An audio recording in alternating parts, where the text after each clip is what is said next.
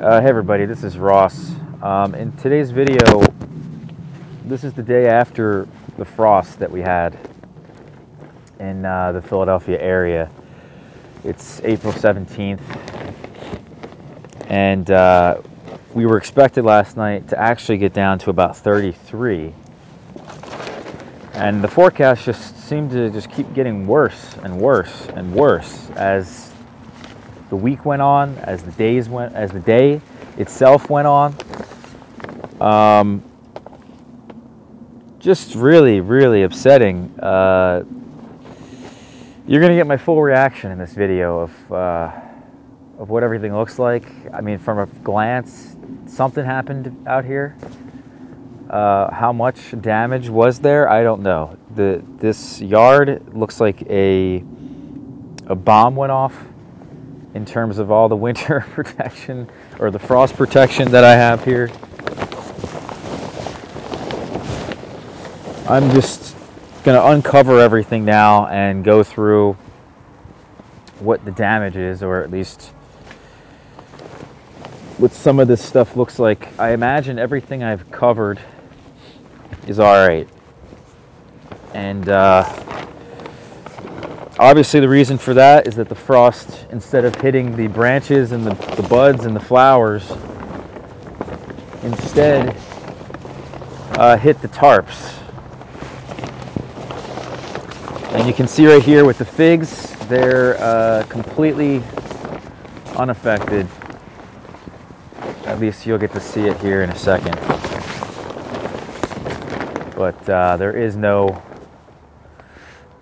damage here that I'm seeing on the figs, which is, you know, that's good, obviously. Anything that didn't get damaged is a big win. And,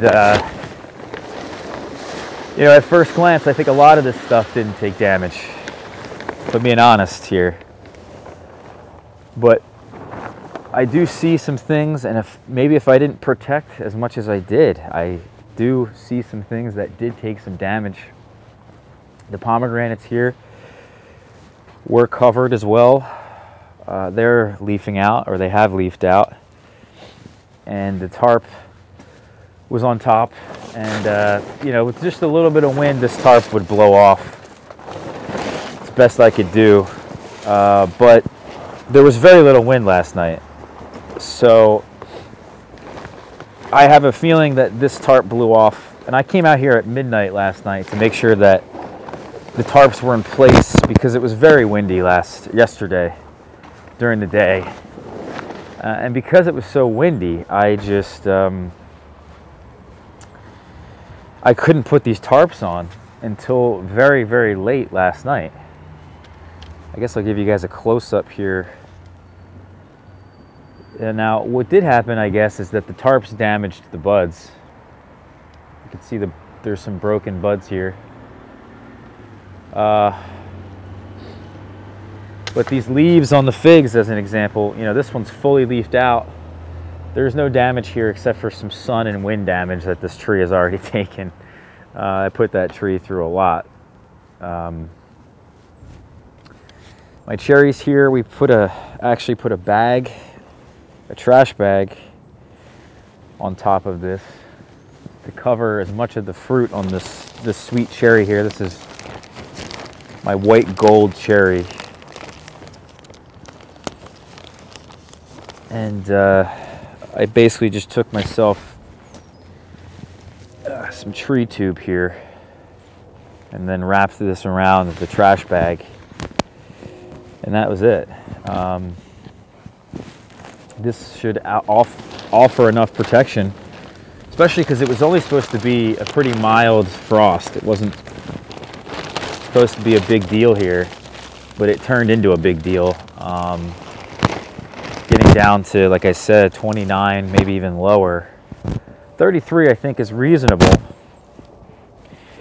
But, you know, if it's going to stay at 33, and before that, it was forecasted at 36, even 37.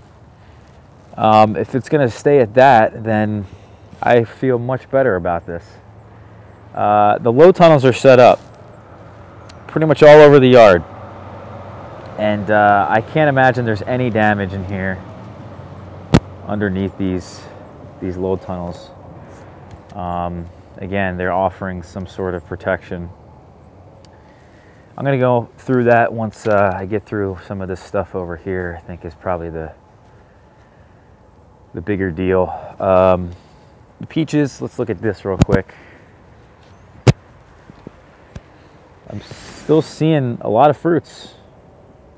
The fruits, yeah, the flowers are dead because the flowers have set the fruit. And the fruits are here. The fruits exist. So even these blankets here weren't even necessary, I guess. This is all fine. Now I also did cover some of these figs that I planted in the ground. We just, put in some rooted cuttings in the ground, and then I covered them with a pot with rocks on top. It's a-okay. No damage. That's great. So this method worked. Although, again, how much frost was there actually? I don't know. So far, nothing is damaged except for that kiwi vine that we didn't get to yet. I covered the Salavatsky pomegranate in the corner here, which has been also leafing out.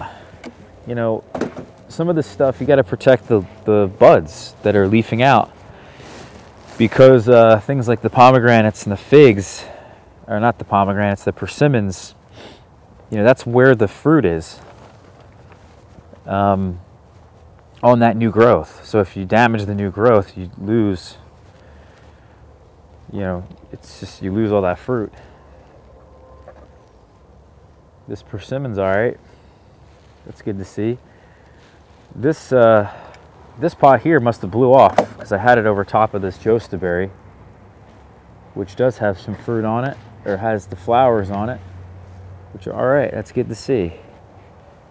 The gooseberry has got its flowers still. The gumi, I had basically wrapped it, covered it with the trash bag, and put a pot on it, and that seems to be all right. But look at this. Look at this kiwi vine, just very crispy here with these leaves and this frost. It doesn't appear to have taken really any significant damage along these buds or along these branches, but it's definitely a setback.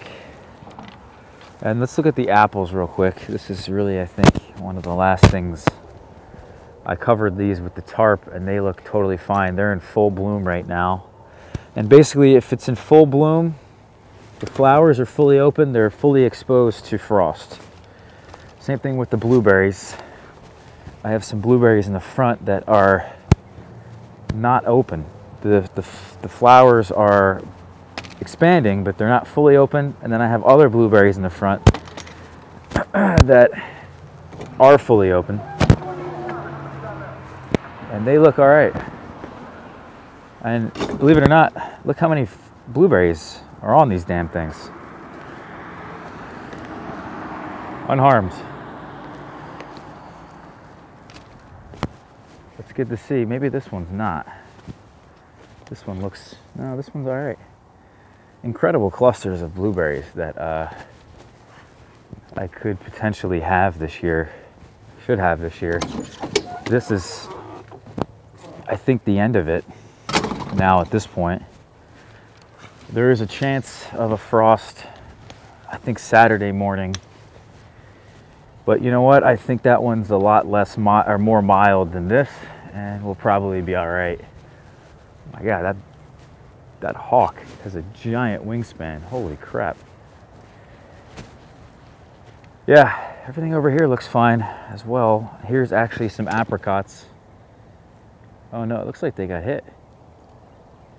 Looks like these may have gotten hit. At least they appear to be hit. They seem, yeah, they seem very weird. Huh, the temperatures were too cold for those.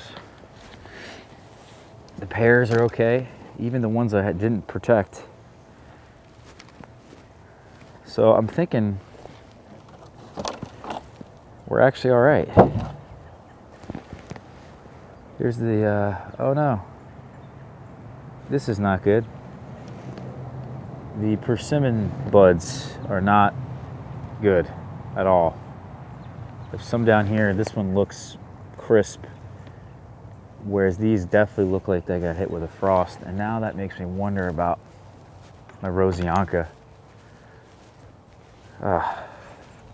That'll be a big loss if this tree has bad damage on it, because again, if those buds get hit, then you lose all that fruit. They form on the new wood here. Yeah, some of them look damaged and some of them don't. I think overall the tree is okay. Wow, we're okay. And then of course the peach here. All these peaches and nectarines, they look fine. I'm shocked, man. I am absolutely shocked. Yeah, I can't tell you guys how happy I am right now. It's been a very stressful time the last couple days, and I kind of really understand the depression and the stress that farmers go through when they have this sort of thing happens, you know. So well, thank you guys here for watching this one. Hope you guys out there staying safe. Hope you guys got through this frost, and see you guys later. All right, take care.